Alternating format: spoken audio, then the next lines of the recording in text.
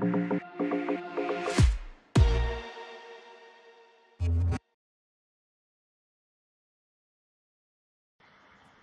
I mean, I think a great way to start if we want to get rolling is just if you want to just quickly introduce yourself, how you got involved with Bankless, both BanklessDAO and Bankless LLC, if that's the case, and then start giving the differentiation. That would be great. Okay. In real life, I have a marketing company and an IT company developing blockchain projects. I started following blockchain and crypto in more and more and being involved in 2017, as many of us. It was not just a way of investing or such, because I'm not an investor. I just buy tokens that I want to study. But it was the way I started to collaborate, work with some small projects. I then helped building a new blockchain project in Italy that is called Scripta, and we bring it to life. In a couple of years, we were able to do something very nice with it. But then everything must proceed in some ways, and I will restarted looking for something new. We started to test and to deploy things on Ethereum, both for a personal reason, but for business reason. While doing everything that I was doing in the crypto space, I become a member of BanklessDAO. Becoming a member of BanklessDAO in the first days meant that you were a subscriber to the mailing list and to the podcast of Bankless. If you were a paying subscriber, you received the token that that gave you the access to the DAO as a member.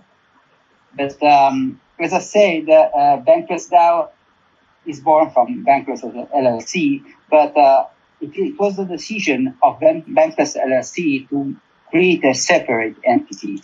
So BanklessDAO does not receive orders from LLC or such, as maybe someone could believe. And it is not a kind of a weapon of LLC.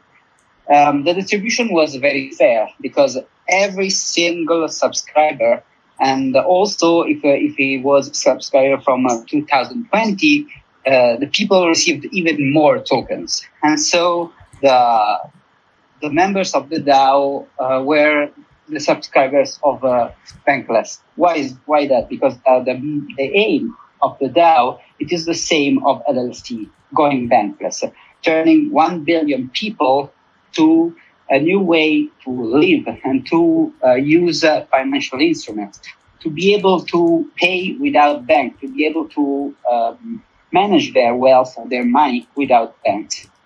So who could be the best member of a DAO, of a BanklessDAO, if not the same subscribers of the mailing list? So I think it was kind of easy by them to decide it. Also, other members received the tokens from being involved with Gitcoin too, and there were other ways to receive those tokens, because the start, there was no pool, there was no way to buy those tokens. Now you can. There are many pools and such. But then this is how the BanklessDAO was born. The first days, it was, I can say, it was very exciting. It was a bit of a mess because there were some means, but most of the members didn't know what a DAO was. And didn't know anything about behaving in a DAO. It's like a big social experiment. You take 1,000. There were about 1,000 when I think 1,800 people that were members in the same time. Many of them knew about the DeFi and such, but many of them didn't know anything about that. And many people were waiting for someone to tell them what to do. And some of them, as coach that is here, took the lead. They decided that they were not there to wait for some proposals from others, but they could do something more. They could propose. They could help. They could shape the DAO as they wanted, because there was not a clear path of how we were going to grow, how we could do the everyday job of a DAO. And plus, BanklessDAO is born as a kind of a social media or a media DAO, something that should create culture and should communicate. And this is even more difficult because many of the people there were developers and didn't know how to behave in a kind of marketing environment. And the marketing people didn't have the instruments to understand the DAO. So it was kind of difficult in the first days, but I think we managed well. That's super interesting. I appreciate the share that. I would love for you to dig into the details of those early days of the DAO. So what did help get people involved? How did you guys sort of get early contributors accustomed to contributing to a DAO? Who and why were who were the early contributors and why did they step up to the plate? Can you sort of just walk through what those early days look like? Yeah, well, let's say that we had some administrators, some admins. One of them is above average Joe. He had a clear path on how the DAO should do in order to find an order in this big chaos that there was. And but there were people that step up, as you said. Someone decided that they could be a kind of a guide for the others. And I think it is a natural way of a group of people that to find someone that decide to be a guide, not for a glory, not for a reward, but just to be able to see a path from the chaos to the kind of order. Even if the order inside the DAO is not what it is it is not the same as an order in a normal social community in real life. So we managed to see some of us. I did it a bit, but I didn't as much as people as I don't know, Frogmonty.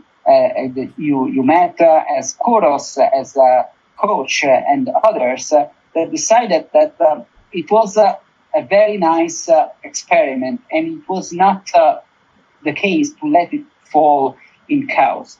What they did, they decided to write a lot. They wrote proposals. They wrote the ideas. They wrote how the DAO could shape the studied other DAOs. So we are now a DAO that is composed by many guilds, and we have guilds as you are doing here. We have projects. We have people that just want to lurk, and there are people that want to contribute a little without being involved in anything really, but they like to be there. So now we have an order, and it is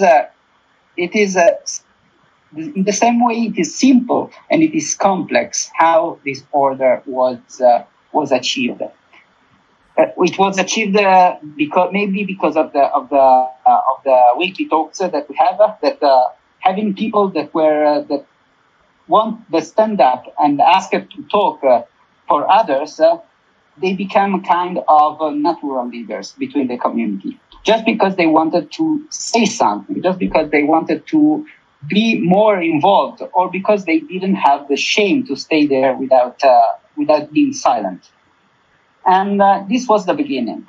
Then, as I told before, there were the guilds. The guilds helped a lot because every one of us could be part of more than one guild. And so every one of us was able to find his own interest, his own dreams, his own path. Maybe someone that never did the marketing before, now is in the marketing guild.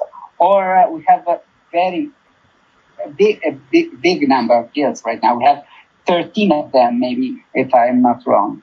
In 13 guilds, we have the educators. And who are the educators? They are the ones that help designing and writing instructions for the others, and try to put some educational content inside of every kind of communication that BanklessDAO has. Then we have the writers. of course, we have the designers, we have the AV guild, we have the marketing guild, we have the researcher guild, and the analyst guild. That maybe they could be confused as the same thing, but they are not, because the analyst study the token behavior, study the social channels behavior, and study how the votation is the voting action is carried out, how the way that the bank distribution went. And the researchers, instead, they go on finding new ways to implement things inside the DAOs and outside the DAO. We have even more than that. We have the business developer that coach lead for some times, and now he's leading to something else, someone else, because he wants to focus on community management. Mm-hmm. We have the operation guild. We have also another kind of. We have the treasure guild that is absolutely important in any kind of guild, in any kind of DAO that has no central authority. And then we have another thing that is the grant committee. I am in the grant committee that is not a guild, but is something that should be able to understand which project can receive money, bank token from the DAO in order to develop their project. The grant committee distribute the funds to the guilds, and the funds to the guilds are not something that can be neglected. They are something that it was decided inside the season 1 proposal that every guild will receive a sum for each season in order to be able to tip or pay the contributors, or to have something to pay for inner project inside the guild's project. But I can go on a lot, so it is better if I focus on the question that you posed me. No, I appreciate you running through that. That's super interesting, and I think Bankless, especially the way you guys have structured guilds, and I think the educator's role that you mentioned is really interesting, because that's something we're also thinking about in forefront as we're putting together these teams and guilds. Is how can we best make sure that the infrastructure is in place and the information is in place for contributors to onboard and contribute as quickly as possible, right? One other thing that I'm very, very interested in that Bankless does very well is these inter-guild projects. In your guys' Discord, you have a pretty significant section where a ton of projects are either being discussed or in the works that require input from multiple guilds across the DAO. How do you guys deal with inter-guild relations and making sure that people are contributing across teams? And what does that structure look like? Well, let's say that in the first weeks, but it is something that is still it is still going on. It is that many contributors are willing to do everything they can in order to help the DAO grow and to proceed on his dreams and his aims. So a lot of work is made by many of us that wants everything to go well. And then maybe sometimes we double the efforts in order to find a common way to work and to share information between the guilds. We have an operation guild that that was built in order to facilitate those inter-guilds projects. And but I can tell you that we are still organizing it. So everything that you see around, it is made by the voluntary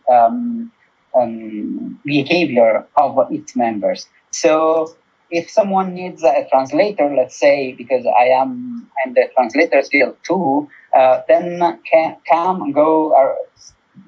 Usually they go to the champion of the guild, the main, the one that is on the lead of the team, and ask for translators. If someone can help us here, can help us there. And it is the same for each project. If a project needs devs, then someone, the person that is starting the project will ask them to join. And this could be a guild, an intra-guild project, meaning that all the guilds is involved, or could be an intra-guild, but in a smaller kind of way, because it is just people from many guilds that are working together. So we have two kinds of collaborations. And I think both of them are very interesting, because if a project is very, very important for the DAO, as let's say building the new website or the onboard project. The onboard project is something that the DAO is building with more than 20 people now. It will be a project that will help users that are already in crypto, but are usually people that invest in a centralized exchange to let them learn how to do it in the decentralized exchange, in order to change the point of their point of view of them on the investment side, on how they can use the money.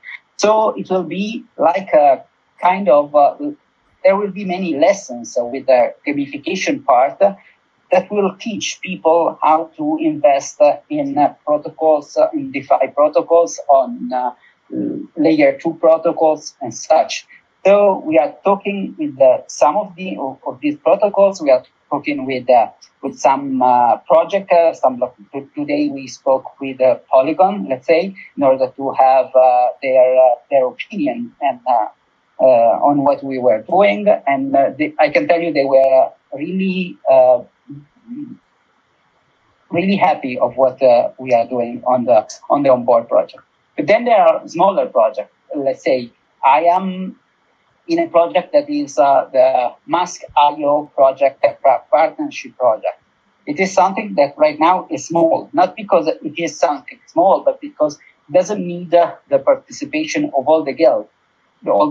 So there are some people from the guilds that I found, people that had the interest to be in this project, and then I am doing with them this path to have a partnership with Mask.io. And there are as you said, there are many of them. So super interesting. I appreciate you for sharing that. And then I think the last question that I want to dig into on this particular topic of guilds, because I think we could talk about this all day if we wanted to. But it was mentioned in the voice text that you guys have around 15 guilds currently. How does the community go about deciding whether or not a new guild is necessary? And what does that process currently look like? Well, in the season 0, let's say, the one that ended last week and the beginning, last week or in the beginning of July, I don't remember. The guilds were formed because someone told I need this guild. Then there was a quick decision if this new guild has a sense, and then it was created. For season 1, and then when we will go to season 2 even more, the decision will be stricter. There will be, because now we have funds, as you know. Before there were no funds to distribute. So each guild was a kind of act of faith. I'm starting because I believe it. I believe in it. I believe in what this guild can do. Right now, all the guilds will receive funds. So you can always see someone that maybe will want to have a guild just to receive funds. This is something that can be monitored because the treasury management of a DAO, it is a top priority. So new guilds cannot like come to life for the decision of one. But there will be a process. But this is a process that we started to talk about in the last days. So we don't have an exact, precise idea of how it will go. Excellent. Yeah, they're all, like you said at the beginning, like so many people don't even know like what participation in the DAO looks like. So people are like learning. I think even the quote unquote experts in the space are still learning as we go along, right? So I think the level of organization and thought that you guys have put behind all of this is extremely, extremely impressive. So props to you and the entire Bankless community. I want to zoom out a little bit away from like the nitty gritty of guilds and get into this question of the mission of the Bankless DAO. So you mentioned at the beginning of this conversation that Bankless LLC, which as a media company has like very explicit views and very like broad and ambitious goals for like pushing the crypto ecosystem forward. But the Bankless DAO is separate from the Bankless LLC. Despite that, though, as you also mentioned at the beginning, most, if not all, of the early members of Bankless DAO were from the Bankless LLC community, and thus most likely shared a lot of that same vision and mission. So my question for you is, initially, what did the Bankless DAO mission look like? And I think that's a pretty obvious answer. But then moving forward, how do you see that mission evolving as more and more people are entering the DAO? And how do you manage the values and the mission and keeping everybody aligned as the DAO grows larger? Well, the more people is in the DAO, the more difficult it will, unless we have a strong set of values that we can share. The first value, as you know, is the Go Bankless one. And I can tell you that as any company or a community or country and such must go hard on communicating those values in order that every member will know which those values are and what is the idea of the DAO. This idea can change because the DAO participants, the DAO members can change with time. But right now, the values that, the DAO is just less than 3 months old. So the values today are the same ones that were said in the first day. So going bankless, going to reach 1 billion people. And this is the main point. There are many different ways on how this target can be achieved and how those values can be taken outside in the world, in the other communities, such. And every one of us has maybe a different opinion on it.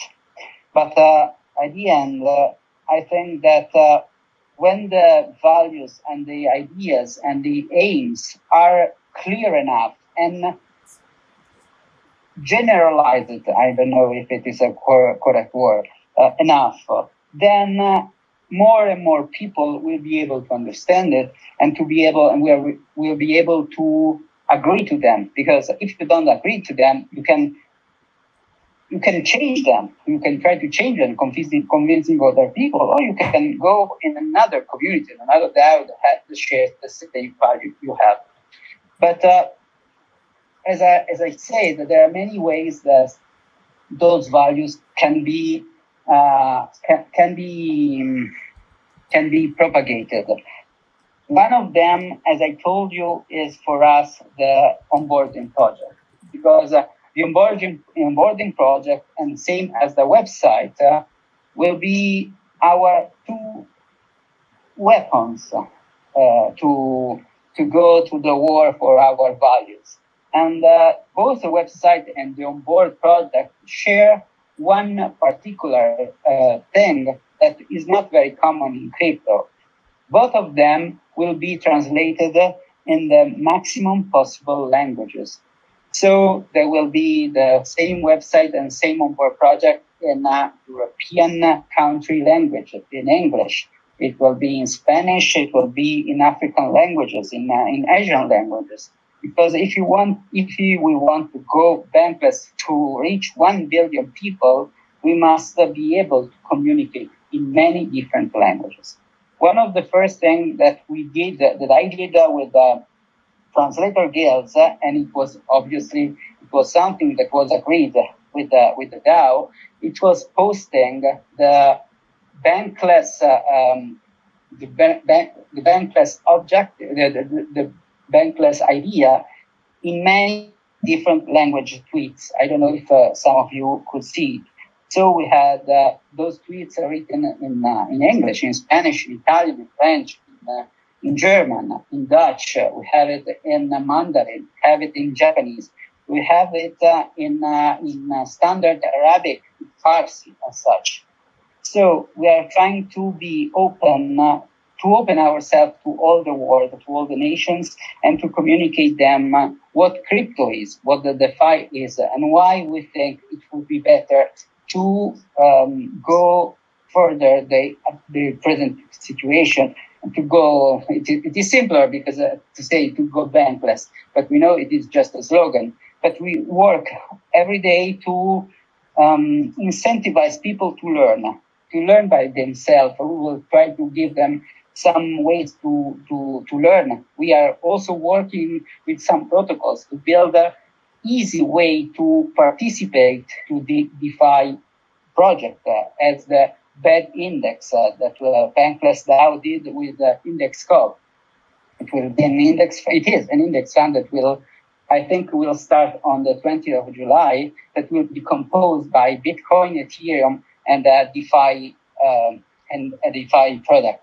So people that are not used to invest in many different coins, or they are used to, but in centralized exchange, now will be able to just put their investment in one index. This index will give them the liquidity token. They will be able to stake this liquidity token, and it is the simplest way for them to learn while investing. So this is a combination of education, of financial instruments, of a website, of project, of translation. It is a big effort that try to cover everything that is possible to achieve the values, the aims, and to be able to arrive to this billion people we always talk about. Yeah, I think that's fantastic. And I think the challenge becomes that Bankless's mission is so broad, and it's broad because it has to be, right, in order to onboard the next billion people to crypto, in order to like make the world go bankless, as you guys say. Like, it requires like a very broad, generalizable mission that can get everybody who's even remotely interested on board in some capacity.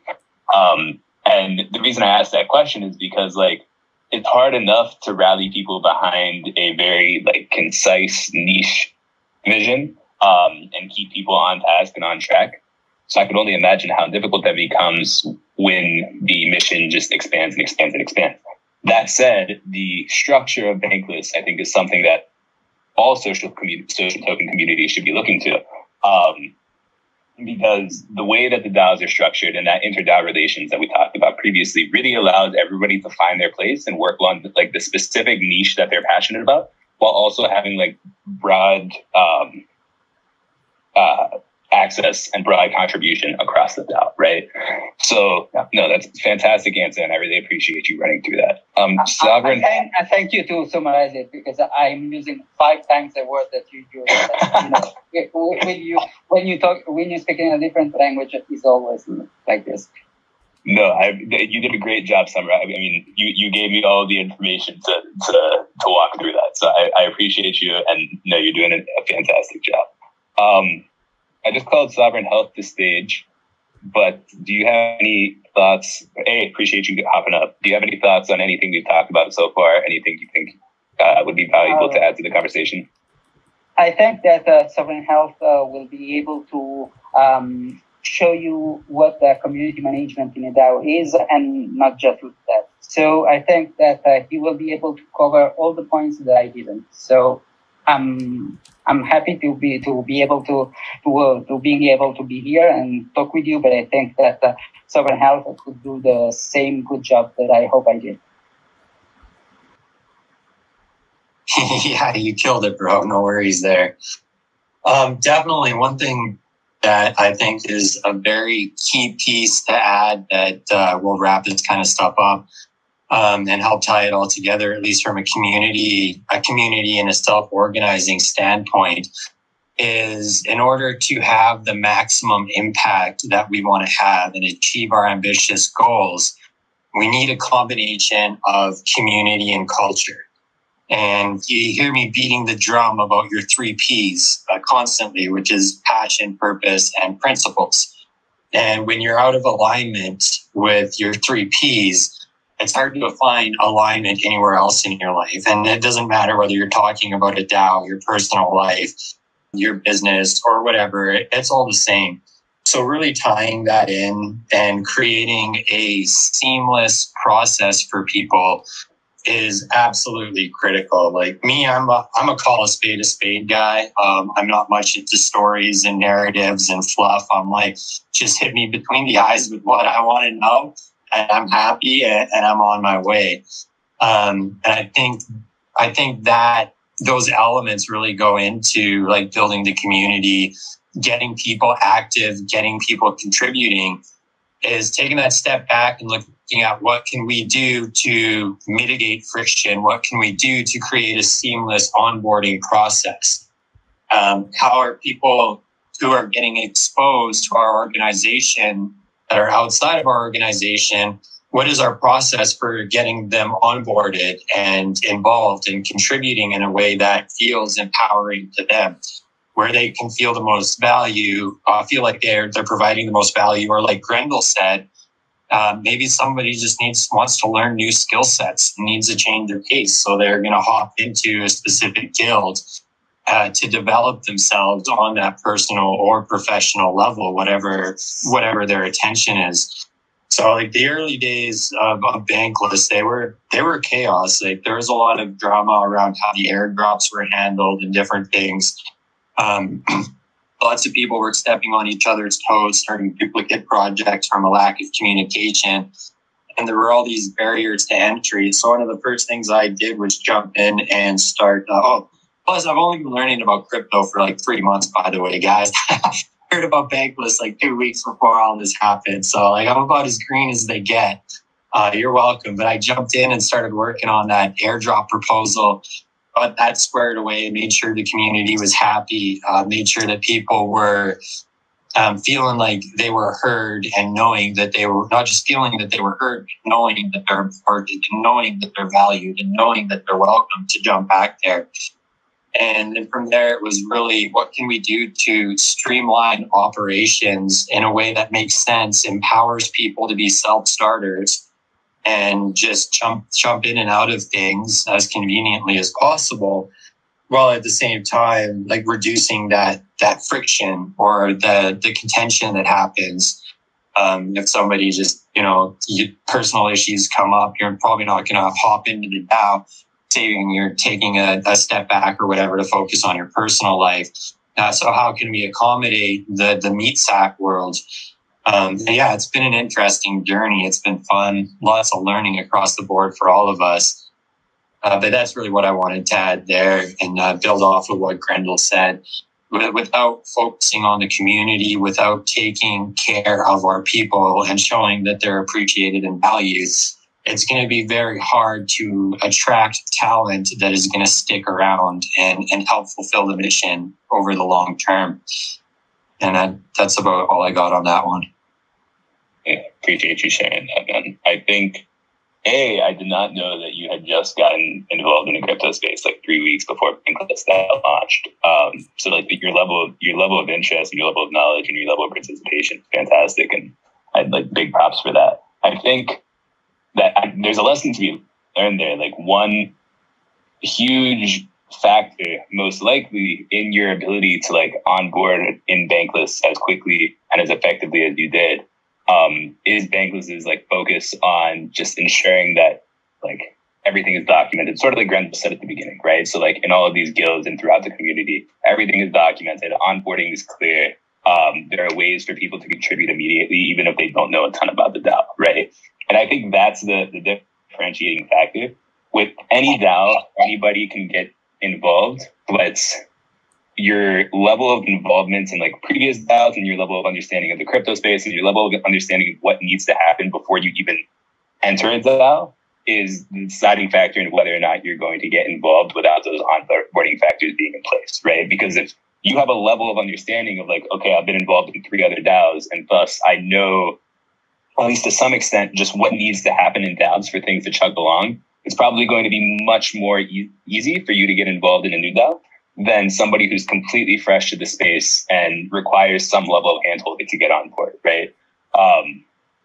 So I think you guys have done a great job with that, and I think you are a perfect example, right? Yeah, and that was really my biggest barrier to entry when it all spun up. Was I'm a health coach. I coach fitness classes. I help people develop unbeatable mindsets, leadership development and business development, team building and business development. Finding a place for those skills to actually work. And I didn't even know what a DAO was before it spun up, before Bankless spun up either. So trying to figure out how I can have an impact and contribute, not just in one specific community, but in the collective as a whole, was a struggle. And just leaning on my corporate experience and my life experience and all of that kind of stuff, I was able to take a step back and see all of these places where we were falling on our faces and not making it easy for people. Because if it's not easy for me, I guarantee you that there's going to be other people it's not easy for.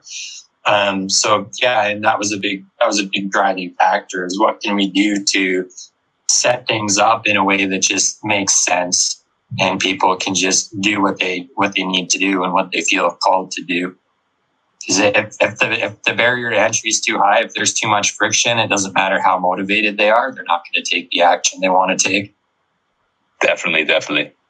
I think that would be a good time to open things up to audience questions. So there's 2 ways that we could do this. I know you said hand raising is disabled. So either if you guys just want to like drop an emoji and we can call you, I could like invite you to stage if I see that you want to come to stage. So drop in the voice text.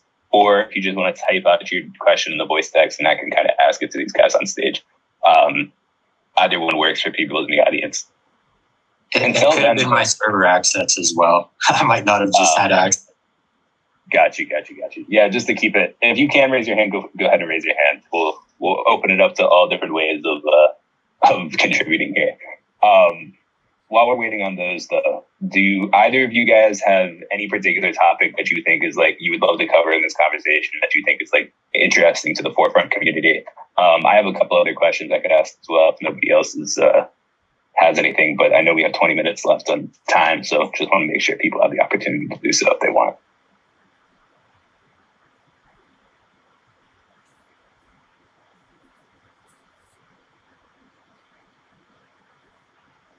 Cool. Okay. I'd say go ahead and ask your questions. If I try and keep adding stuff on, I'm going to start talking myself around in circles about what I'm passionate about. So that's not going to help anyone. No, you're totally good.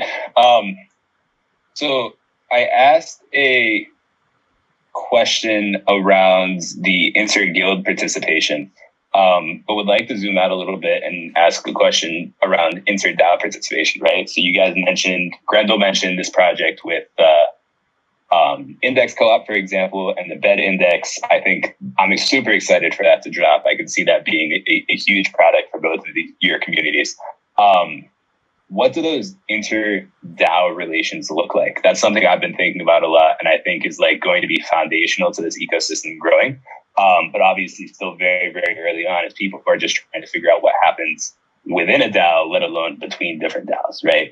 So how have those relationships been developed for you guys? Who decides like who is the front person that's communicating with other DAOs versus the people who are working internally? Is that a separate guild that handles that, or is it members across guilds? Like, how are you guys thinking about that?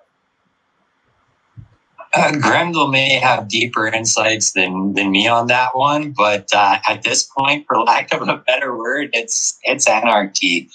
We don't really like business development as a guild. I had spun that up due to us needing revenue generating activities. and as a way to facilitate the like inter-DAO operations. It's evolved a lot past then, but the way it's been working right now is there's over 5,000 people in our server. It's quite a lot of people. Everybody has their own connections, their own relationships, their own lives.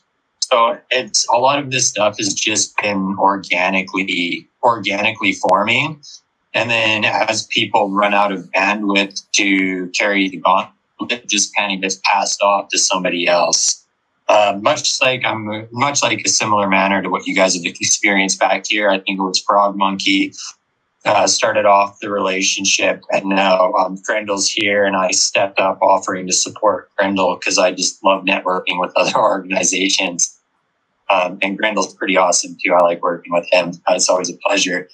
So yeah, it's pretty much just like everybody just kind of has their own relationships, their own communities, their own strengths, and we just really empower people to do what feels right for them. And if it's in alignment with the Bankless visions in general, then with enough of a soft consensus, we work on building things out.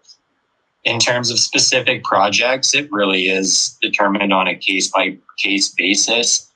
Another DAO right now, we have something working where we're exchanging members.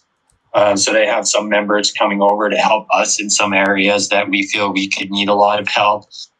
I've been pioneering member benefits and different ways to take care of members within communities. So I'm jumping over there to help out with their community management issues, member benefits, that kind of stuff. And yeah, really the sky's the limit. And the only way it's going to get hatched out is, I guess, just letting it happen organically. And through that, we'll figure out what works. We'll figure out what doesn't. And then we can start optimizing from that type of need. Grendel, anything you want to add there? Well, we are starting these days to write a proposal on ambassadors for the DAO.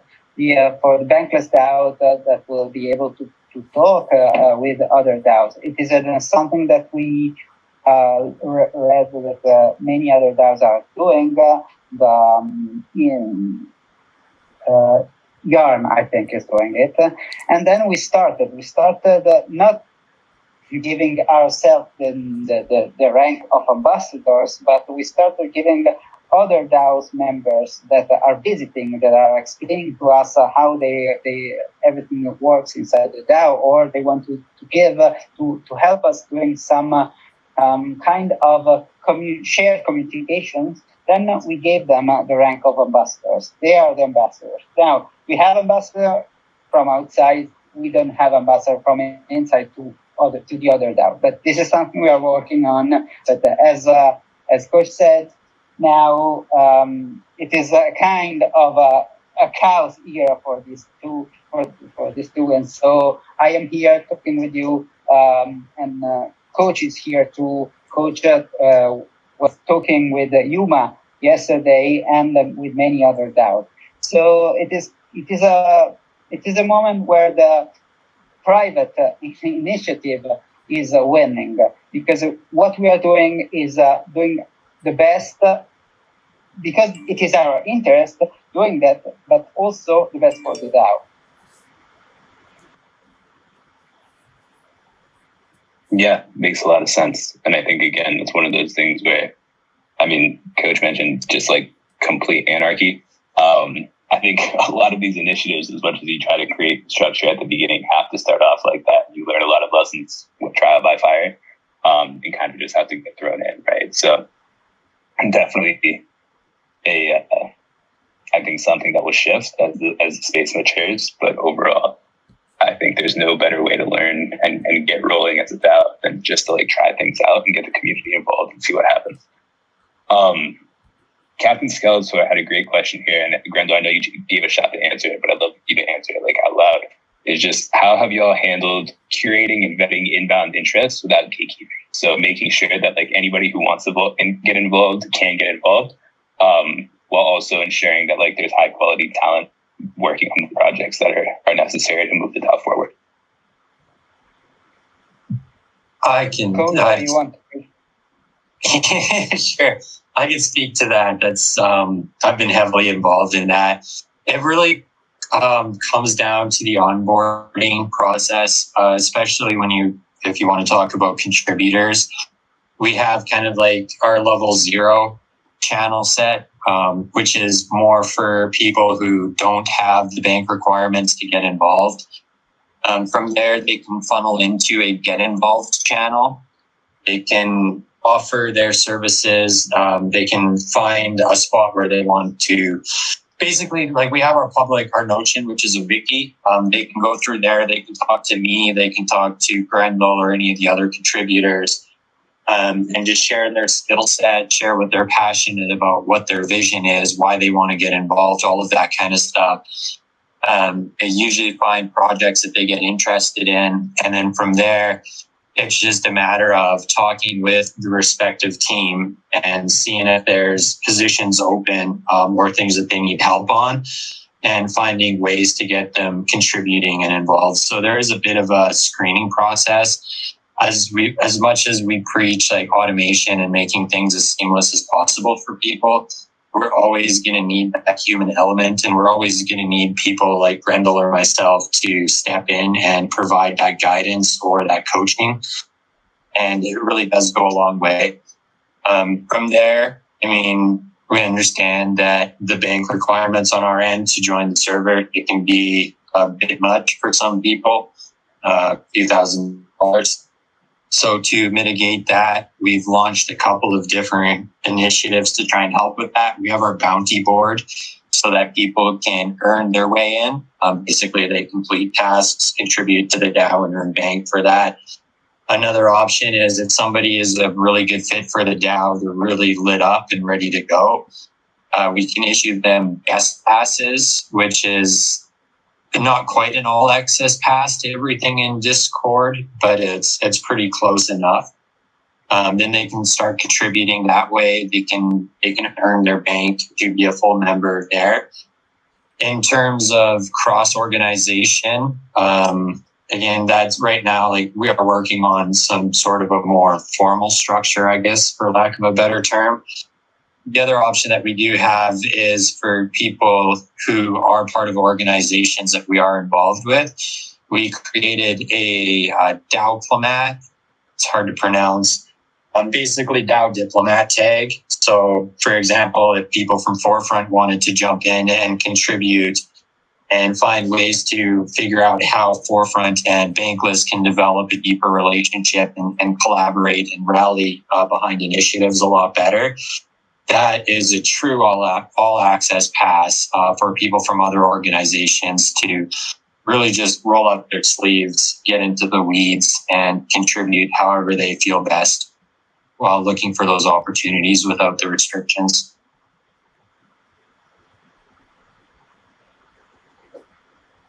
Did I cover it all, Grendel? Did that land well? Yes. I think you did. I think that the guest pass part was very interesting to tell all of you, because it is how we handle the non-members right now that could be members. Yeah. No, I think the DAO diplomat program itself is actually a really interesting model. Because again, going back to this idea of like the inter-DAO relations, like there's going to become a point where like it's really valuable, and it's currently the point where it's really valuable to like collaborate and work with other DAOs and have them involved in the ecosystem as much as possible. But at the same time, creating token gates for each and every community makes it difficult for that like sort of shared governance to happen. So creating spaces for people who have kind of like already established themselves in other communities, and thus like the level of trust necessary to get them involved in your community maybe can be decreased, given that they have they built up trust in another trusted community. I think that makes a ton of sense and is definitely a way forward throughout the space. I'll be interested to see how that model develops for Bankless and how other DAOs implement that model as well. Going through the messages right here, I think we ended up with one last question. Any good suggestions on getting the engagement and contribution flywheel going for newer DAOs with smaller numbers of members. So I think this is less of a problem that Bankless had at the beginning, because y'all had so many people who got airdrop tokens at the beginning. But just in general, what are you guys' advice? What's your guys' advice on just like bootstrapping communities and bootstrapping DAOs from the beginning, and just making sure that people can get involved from day one? Yeah, that's a great question. Barriers to entry are a good one. Grendel can get a lot more tactile on that than I can. He's been more involved. But the stuff that we've seen working is, I mean, Discord is Discord. It's closed. You're not, like, we need to be real with ourselves. At the end of the day, we're not going to get people into Discord unless we're actively driving people here. So some of the ways that have worked really well are NFT design competitions, meme showdowns, different things like that, where you can cross promote on Twitter or forum in different places where our potential community members are going to be hanging out and networking. And then from there, you can use that to funnel them into here and just make things fun, welcome people, limit friction as much as possible, and just make it easy for them to get involved within their comfort levels. Different things that we're testing out above and beyond that within the community is member benefits. I mean, sports and fitness are a great way to bring people together. So we're testing doing group fitness classes for the DAO with a couple of different DAOs, actually. Just different health programs, different ways for people to take care of themselves. Because at the end of the day, your people aren't going to be able to take care of the people that you want to take care of unless you're taking care of them. So if you're taking care of our people, we can empower them to be more productive, to be more engaged, and they will do a better job of servicing the clients or the types of people that we want to attract on that end for our business. At Grendel, you'll have a lot more in depth to say about from there. Well, not really. There are many ways that a community could bootstrap because we are talking about DAOs, and many people in each DAO would like to be in other DAO too, because the DAO sphere is something that is so amazing, and every one of us have many interests that could found a safe harbor in many different DAOs. So it is more a way to communicate which are the main goals, aims of each DAO, and I think that many people will come. At least at first, they will be contributors without being members, maybe because they won't have the amount of token, but being in a social environment where you can feel to be accepted, where you feel to achieve what you like, then there will be a time when you will decide to be a member, a full member. I see that we have another BanklessDAO contributor in the audience is DT Crew. I don't know if maybe he wants to add something, because you have another point of view that maybe could be shared in those last minutes, that maybe completing what we said today. Yeah, feel free to raise your hand if you want to come up to stage. Like Grendel said, we only have a few minutes left of the conversation, so I'm not sure how much we'll be able to dive in. But if you'd like to come up and close things up. Yeah, being a DDA dev, maybe he can explain something that me and Coach didn't, because he could have a different point of view, and maybe it could be interesting for all of us.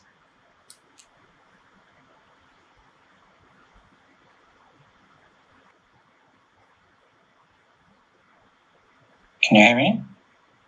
Yep. Hey, everyone. This is Didier.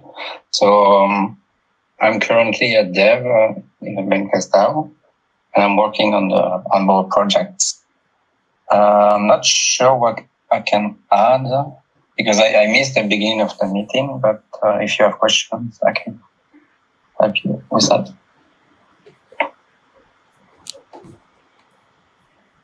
Yeah, I think the final question that we were just riffing on was just onboarding and bootstrapping the community, whether it's like starting a DAO from scratch or whether it's like starting a new guild. Like, how do you ensure that like people are getting involved and kind of like at those beginning stages? I know we don't have a ton of time left, and that's a pretty big question. If you have any thoughts there you'd like to add? Yeah, I'm not sure what to add, but it's not easy to get people involved. Lowering the barrier is one of the best thing you can do. Definitely. I'm not so sure what else to add. No, all good. I think, Coach and Grendel gave fantastic answers already. They kind of covered everything, so totally understand. But honestly, at that point, if there are no other audience questions, I think we could wrap up there. BanklessDAO team, Grendel, Coach, yeah, I think I really appreciate you guys coming through. This was a fantastic conversation. I think we learned a lot. There's a ton of tactical advice that we could take away from what you guys are doing at BanklessDAO. And I think a lot of DAOs moving forward are going to you guys as like a role model and as a model in general to build their communities around. So appreciate you guys coming to speak. And if you guys have any last words you would like to share with the community, go ahead. My tags are always open. If anybody has any questions or anything after the fact, feel free to ping me or whatever, and I'll get back to you. I think that the only thing that I would like to say is that I studied Fortran, I studied DAO, I studied this proposal, and I think you are doing a great job. So I think this is a great place where to hang, where to stay, and to let it grow, help this DAO grow as much as possible, because there is a lot that can be done here.